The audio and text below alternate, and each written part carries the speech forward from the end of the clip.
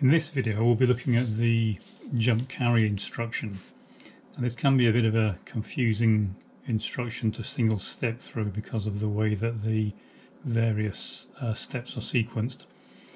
But it's very straightforward. It's just really a case of understanding how the flags are updated and then how they're used by the processor. This is the simple program we're going to be using. All it does is load a value of FD into the accumulator.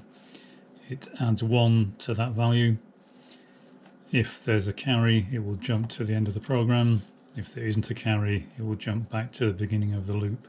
It will add 1 again. Basically, we'll keep adding 1 until there is a carry, at which point it will jump to the end of the program where there is a halt instruction, and it will then of course halt. The values we need for this instruction are at the two high memory locations.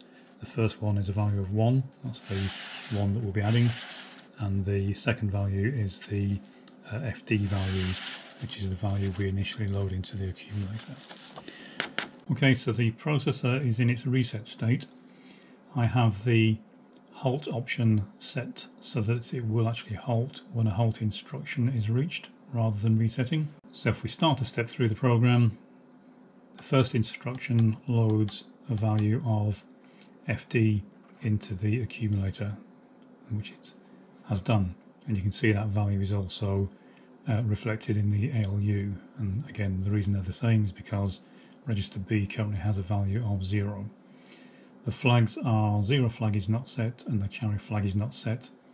Obviously there's no carry and the value is not 0. As per the last video, remember that the flags are a result of the value that ends up in the accumulator, not necessarily the value that's showing in the LU.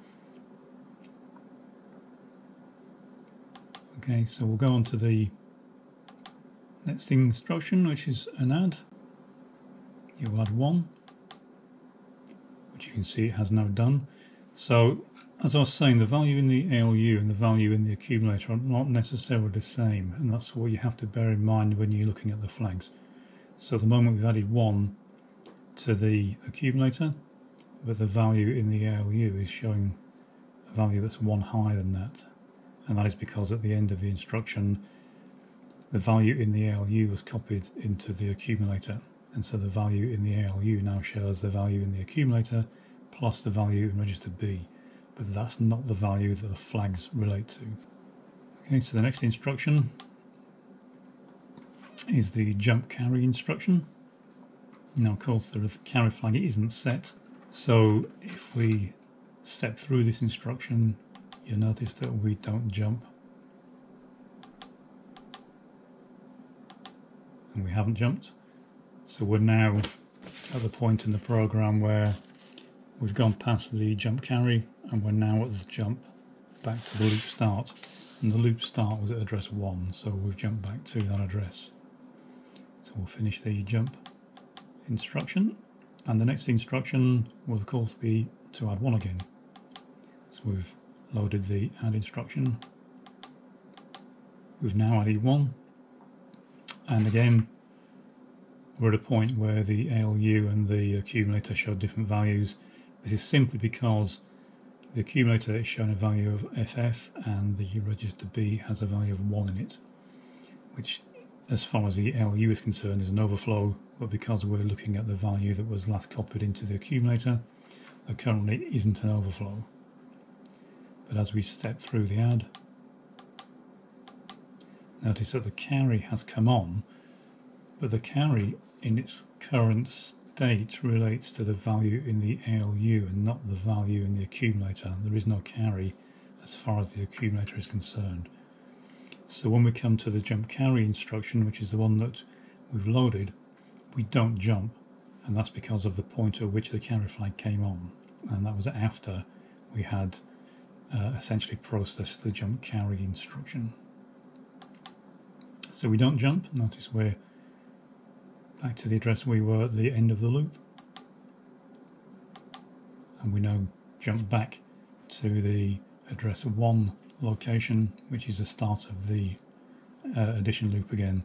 So this is now the jump instruction taking us back to the beginning of the loop. So we'll finish processing that.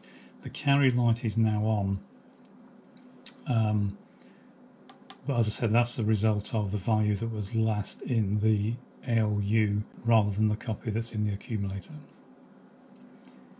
So if we now jump through to the add instruction, we'll add one more. So what we're going to do now is add the accumulator, which is FF and 1 together, and that will cause a carry. And the carry light is still on, but as I say, that is because of the result that we had previously. If we'd subtracted 1, then the carry light would now go out in this phase of the program.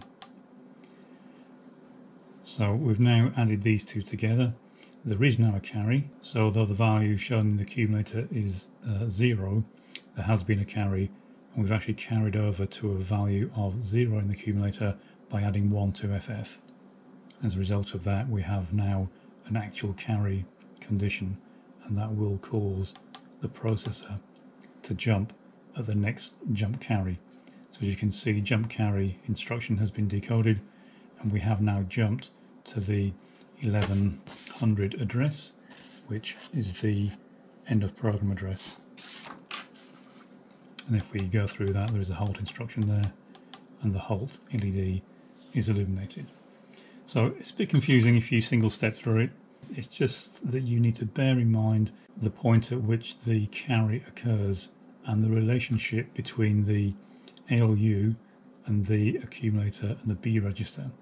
And the flags relate to the value in the accumulator at the end of the previous instruction, and not the value currently showing in the ALU. The value in the ALU, for example, now is a result of an overflow, but the carry flag is no longer lit because the overflow occurred in the previous instruction. I hope that all made sense.